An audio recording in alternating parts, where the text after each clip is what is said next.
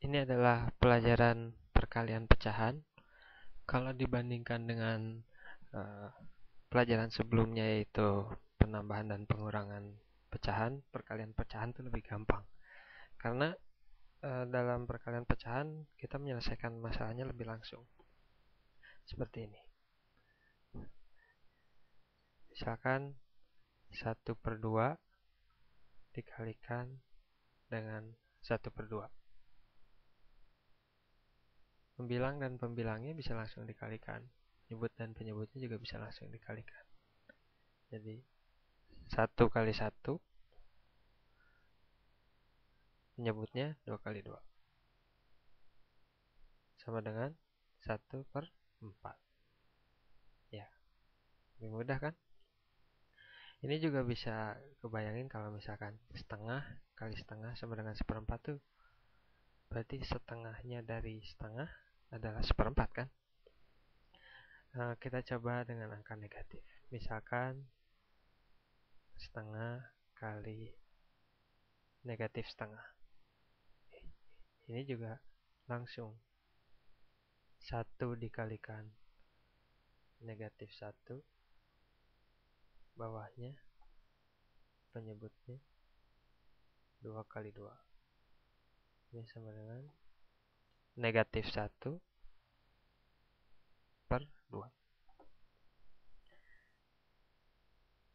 Sekarang kita coba soal yang lain ya.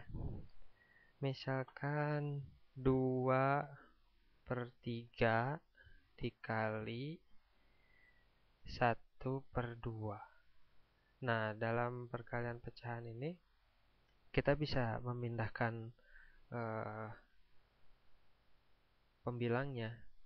Jadi seperti ini kalau kita ikutin langkah tadi, penyebutnya 3 kali 2 ya, pembilangnya 2 kali 1. Nah, ini karena perkalian itu kan bisa dibolak-balik, bisa jadi 1 kali 2. 2 kali 1 kan sama dengan 1 kali 2.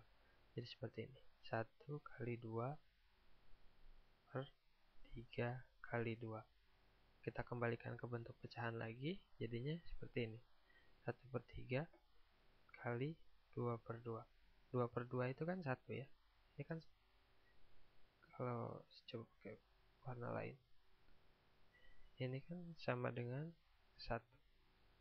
1/3 kali 1 ya 1/3. Nah, sekarang saya mau ngajarin cara cepatnya ya. 2/3 dikali 1/2. Cara cepatnya seperti apa? Kita lihat dua angka ini, 2 sama 2. Kedua-duanya kan bisa dibagi dengan 2 ya. Ya. Jadi kalau misalkan ini bagi 2 jadi berapa? Kita bisa coret 2 dibagi 2 1. Nah, ini juga 2 bagi 2 jadi 1. Ini sama dengan untuk pembilangnya jadinya 1 kali 1. 1 kali 1 berapa? 1. Penyebutnya 3 kali 1 3. Nah, sama kan? Ini hasilnya sama-sama yang ini. Kalau ini caranya lebih lama gitu ya. Kalau ini cara cepat. Sekarang coba lagi dengan soal yang lain. Misalkan negatif 3/4 dikalikan dengan 5/9. Sengaja kan ini bisa dicoret. 3 dan 9 dua-duanya bisa dibagi dengan 3. 3 bagi 3 1. 9 bagi 3 berapa? 3 kan. Nah, ini negatif 1 kali 5 negatif 5 per 4 kali 3 12. Ya, gitu. Mudah kan? Sekarang kita coba yang lainnya. Misalkan 14 dibagi 25 dikalikan dengan 5/7. Nah, Sekarang kita coba perhatiin angka-angka ini. 14 sama 7. 14 sama 7 bisa dibagi dengan 7 kan dua-duanya.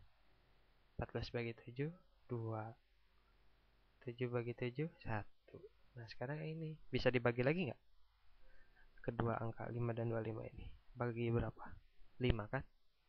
Yang ini 5 dibagi 5, 1. 25 bagi 5, 5. Hasilnya sama dengan 2 kali 1, 2. Per 5 kali 1, 5. 2 per 5. Nah itu tadi pelajaran perkalian pecahan.